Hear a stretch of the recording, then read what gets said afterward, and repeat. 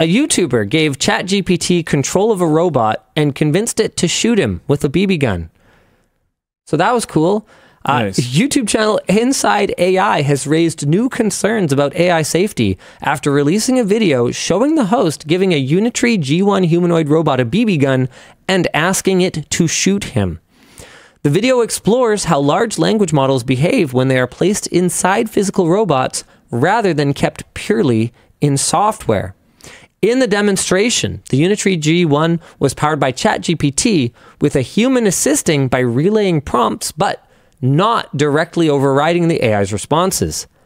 After initially refusing to cause harm, the AI eventually complied when the host asked it to roleplay as a robot that wanted to shoot him, highlighting how safety limits can be bypassed through prompt framing.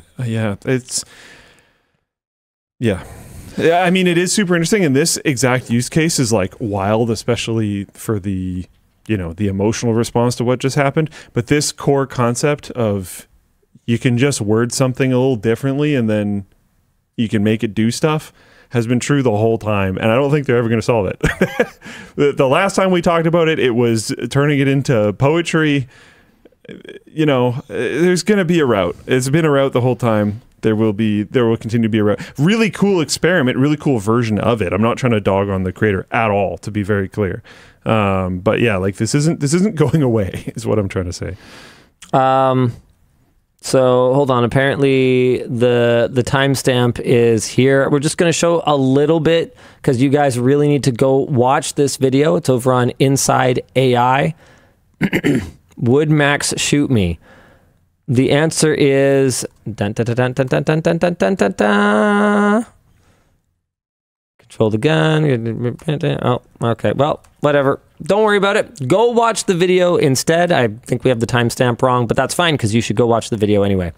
Around the same time, a separate video from a Tesla event appeared to show an Optimus humanoid robot collapsing as its human teleoperator. Well, I'm not going to tell you what the human teleoperator was doing. I'll let you guys figure it out. Luke, have you seen this? Have you heard about this? No. Okay, so here's the Tesla Optimus robot. What? So what do you think happened here? It was doing stuff, and then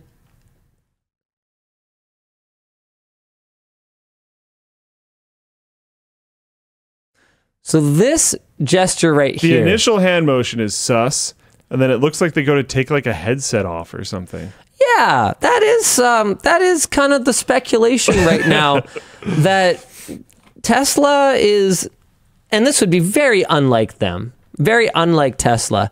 The speculation is that Tesla is not being entirely forthright about the capabilities of their Optimus program and the progress that they've made, and are still faking a lot of their functionality by using human teleoperators. And it really does look like, yeah, I think the Hero 42 has probably got it about right. It looks like Buddy, who was working on this particular robot, realized that he had to poop like really bad, like right now. And he just, I gotta go, peaced out. Yeah. We don't know that for sure.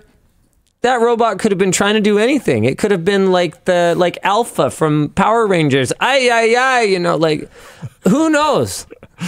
That's all right. Self-driving's been ready in 2017. In 2 weeks. Yeah. Next quarter. Together, these incidents highlight how fragile the appearance of autonomy still is in humanoid robots and how far the technology remains from operating safely and independently. It really, really does highlight that, doesn't it? And to be clear, like I remember back when we were talking about this a little while ago, when I said something along the lines of like, mark my words, Tesla's valuation based on how many Optimuses they're going to sell at the kind of pricing that they're talking about is obviously just complete horse shit.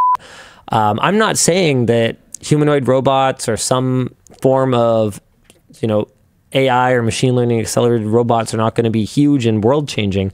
I'm just saying that it's clearly farther away than the hype masters would like us to believe. And also Tesla is clearly not at the forefront of development of these. Those were the main two things that drove my statement. Yeah. Do you remember? So to touch on a topic that I think it was last week, sometimes the WAN shows kind of blur together, but we talked about some, AI robot company's video and how it was like, it looked super fake to us.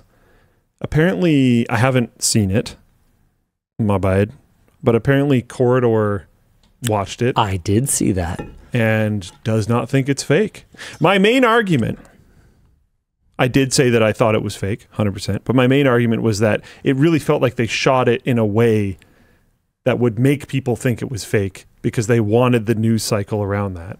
You still think so? Which I do think that was intentional. That is actually one of our topics today. On the Corridor cast, they stated that the interaction between the robot's shadow and the human's shadow was, and this is a quote, flawless. And that's something that's really hard to do. They think it's highly likely that they just built a robot unless they hired the world's best VFX artists. Yeah. They believe that the robot doesn't look like direct motion capture either, but actually trained on human motion, which is not easily animated. It's not quite pre-programmed, but it has goals and tries to reach those while factoring things like balance. Right. The lack of movement in their feet is probably because it's not an accurate anatomical representation of a human one with all the same joints. Corridor crew didn't cover the CEO getting kicked by the robot, but there is a video of that. We looked at that last week. Our writer probably didn't notice that. Did we actually? I think so. I don't think so. You sure? Yeah, I'm pretty sure we did. Really? Yeah, I'm pretty sure we did. Yeah, this. Okay. Yeah, I'm pretty sure we did that. I'm pretty sure this came out after. Yeah, this came out 4 days ago. Oh. Yeah. Oh, there you go. Yeah. No, some people say yes, we did. There's another CEO kick video. Oh, it was a different one. Okay. Okay, cool. Anyway, I mean, good for them. That's pretty cool. Yeah, awesome. I do think it was a marketing move, but I mean, hey. I mean, don't hate the player. You got to do what you got to do.